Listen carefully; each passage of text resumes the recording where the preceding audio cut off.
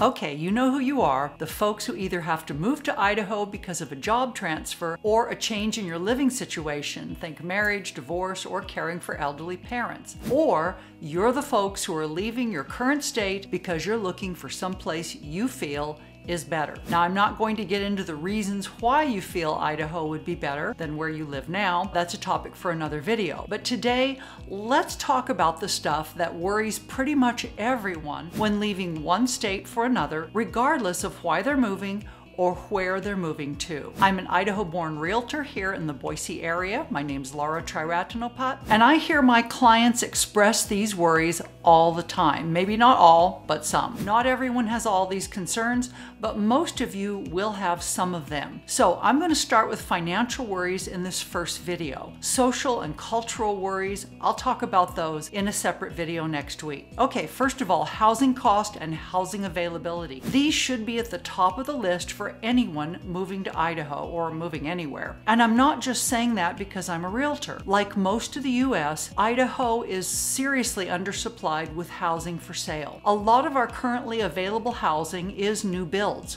which are always going to be more pricey than resale homes of the same size in the same area, and which often require you to be part of an HOA or homeowners association. If and when mortgage rates go down to an affordable level, and I think that'll be soon, we should see more resale homes in the market here in Idaho's Treasure Valley. But I also think we will then see more people trying to buy in Idaho, driving prices back up again. So trying to time the market is really difficult, and it can even be risky. Frankly, if you can afford to buy now, I would say do it. Refinance later. If you keep watching for interest rates to go down, you'll need to be prepared to buy very quickly before the market figures out what's happening and prices go back up again. If you need a very specific type of housing, let's say a home with an attached or detached auxiliary dwelling unit, that would be a mother-in-law's quarters or granny cottage, you will have even less housing to choose from, so plan accordingly. Anyone moving to Idaho needs to have some flexibility when it comes to the type of housing they want. If you're inflexible, you may never find a house to buy here. Next, hand in hand with housing costs, you'll have to look at the overall cost of living in Idaho. It's not difficult to pull up statistics online to get a sense of Idaho's current cost of living compared to your home state, or better yet, make a city-to-city comparison. There's a website called numbeo.com, which allows you to do just that. Right now, mid-March 2024, comparing Boise to Los Angeles, California, you would need $7,750 a month in LA to maintain the same standard of living that you can have for $5,500 in Boise, assuming you're renting in both cities. Generally speaking, numbeo.com says consumer prices in LA are 28% higher than in Boise without rent. If you include rent, LA is about 40% higher than Boise in terms of consumer prices, and that's because rents in LA are almost 63% higher than they are here in Boise. LA's restaurant prices run 40% higher, groceries 32%, but keep in mind LA residents have about 5% more purchasing power. In other words, they earn more than Boiseans. Oddly enough, Boiseans pay more for Coke, Pepsi, and bottled water, but that's about it. And who really needs Coke, Pepsi, and bottled water? My tap water here in Meridian, Idaho is perfectly fine to drink, so I'll just fill up my water bottle from the kitchen faucet and save money, and I don't drink Coke or Pepsi. Anyway, don't take my word for it. Use websites like Numbeo or some of the others to make comparisons between your current city and the Idaho city you're thinking of moving to. Some things, like the fact that it costs 60% more to rent a tennis court per hour in Boise, may surprise you. And yes, that one is probably because of Boise's relative lack of tennis courts for rent versus the number of courts available in always sunny Los Angeles. Number 3, there's no benefit to living in a relatively cheaper state if you don't have an income. So what do you do for a living now? What do you hope to be doing for a living in the future? And does Idaho even have available jobs in those fields? How much does someone earn in your field here in Idaho versus what they earn where you live now? You really have to ask yourself these questions and dig into it before you move. There's a good chance you'll earn a bit less in Idaho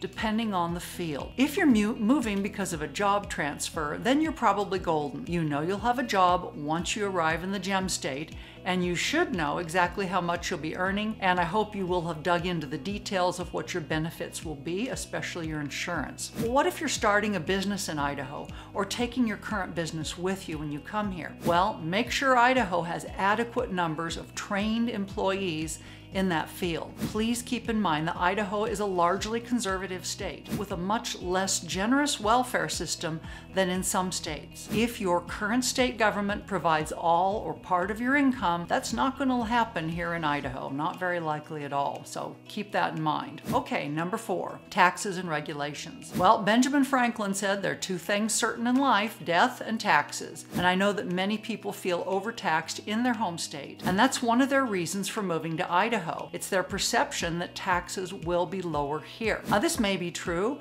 or it may not, depending on where you're moving from, the state or the city that you're moving from. Keep in mind that federal income taxes are essentially the same no matter which state you live in. So that's one thing that's going to be the same. The rubber hits the road when it comes to sales tax, state income tax, and property taxes. Idaho has a 6% sales tax on just about anything, including cars and groceries, but not homes, thank goodness. Some individual cities may have a local sales tax. You can easily compare the sales tax rate here to your own state. If you have a good idea of how much you spend each month on taxable items, well, then you can figure out how much you'll save or not save by moving to Idaho. What about state income tax? Now, I want you to keep in mind I'm a realtor. I'm not an accountant, so please don't consider this to be tax advice.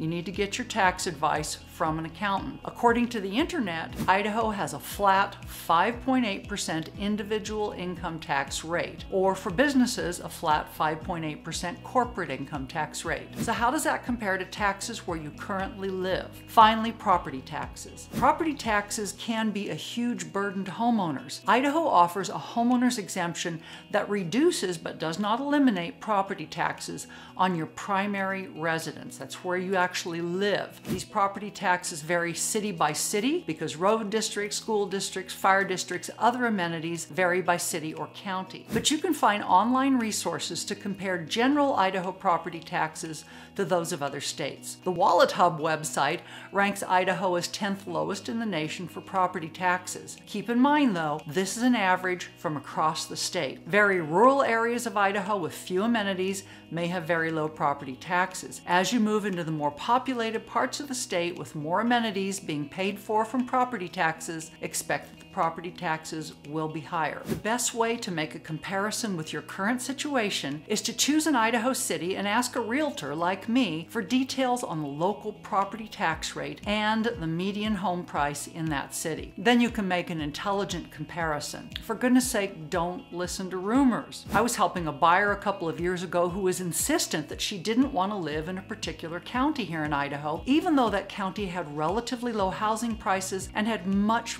more of the very specific type of housing she was looking for. When I dug down into her reasons for rejecting that county, well, it turns out she had heard a rumor from a friend in her home state about that county's tax rates. And the rumor was absolutely incorrect. We got the actual facts from the county assessor, and we used those to calculate her probable property tax bill. She was then able to buy a home that she loves in that county. So please, get your info from a professional. I'm always happy to help with questions like these. By the way, if this info is helpful, please give the video a like or a thumbs up and subscribe to my channel. Thank you. Okay, finally, number 5. And this one, I've got to say, makes me really sad. And that is the state of our healthcare here in Idaho. It's not that it's bad quality, it's just that our ratio of doctors and nurses and other medical specialists, medical personnel, is way out of whack, given the number of people who have moved to Idaho over the last decade. Higher salaries or better working conditions elsewhere also play a part. Doctors and nurses are leaving Idaho for greener pastures, and so we're having trouble finding replacements. At least 2 small hospitals in the greater Boise area, one in my hometown, have closed their childbirth centers in the last year